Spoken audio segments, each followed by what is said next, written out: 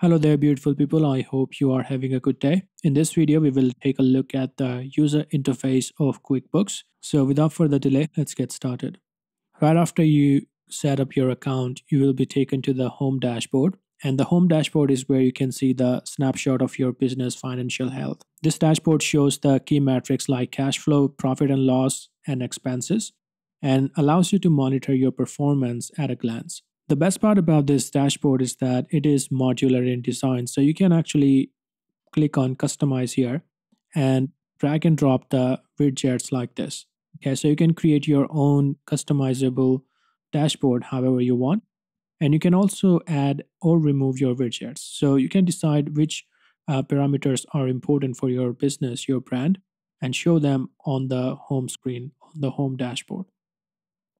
After you do that, click on save and you can have your own dashboard where you can see all the important aspect of your financial reports. On the left side here, we have the navigation bar and you can minimize and open it like this. On top, we have the bookmarks where you can add and access the most important elements of your QuickBook dashboard. So for example, you can click on edit here and let's say you want to show bills. Select it like this.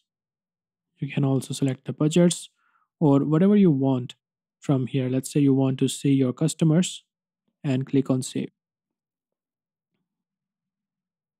And now these options will be added in your bookmarks so that you can quickly access them from here. So it's a good idea to get all your important elements and add them as bookmarks right here. The main menu is the most important element here, where you will find all your options. So first off, you have the dashboard, which takes you to your home dashboard as well as the planner. After that, you have the task here, where you can add your important task and sort them out by the priority. Then we have the banking and transaction, where you can manage your connected bank accounts as well as transaction. You can synchronize your bank and credit card accounts. You can match the transaction to accounts and ensure that transactions match the bank statements. So this is where you will see all your bank related options. After that, we have the advanced accounting where you can see the revenue recognition and the fixed assets. The sales is where you can handle income related tasks. So this is where you will handle the invoices. So you can create, send, and manage customer invoices. You can maintain customer profiles and transaction history. And you can also manage your inventory and non inventory item, as well as products and services and their pricing.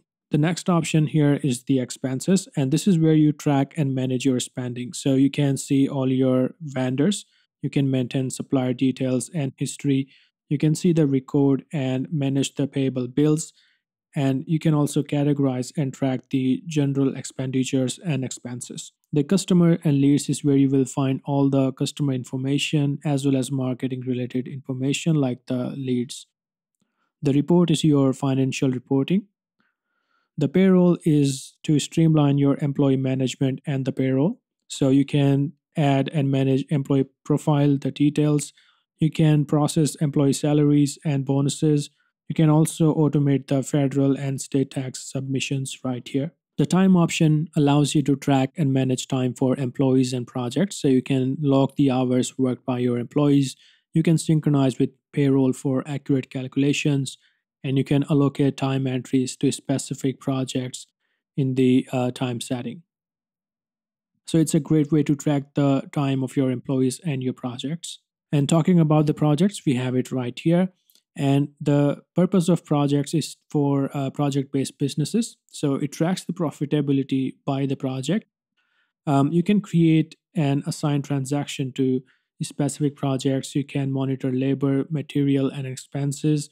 You can also evaluate the project success using this option right here. This one is the financial planning. This is for the forecast and the budgets of your brand and business. So you can forecast your business's outcome based on the past performances, and you can also tweak the forecast however you want. The workflow automation is one of the key feature of this platform, the QuickBooks, because it allows you to streamline all your workflows and connect them with each other using the automation tools. So it's a great way to automate your business and transactions and marketing and whatever you want.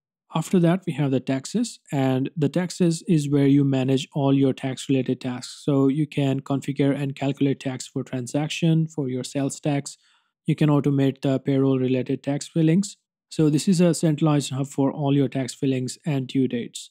We have some more options on top here. So first off, we have the business feed where you can see all your overdue invoices. Another important option.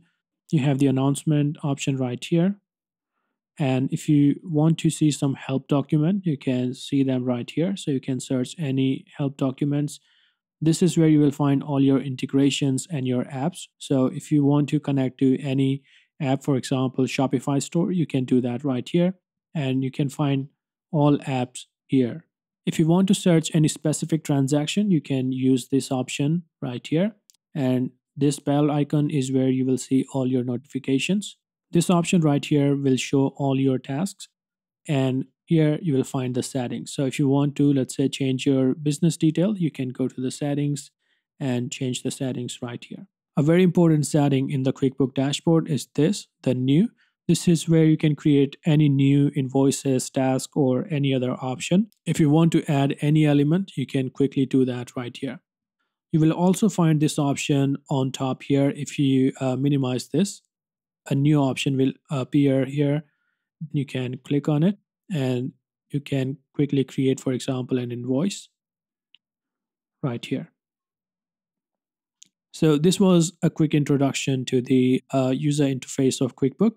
I hope you learned something. Thanks for watching.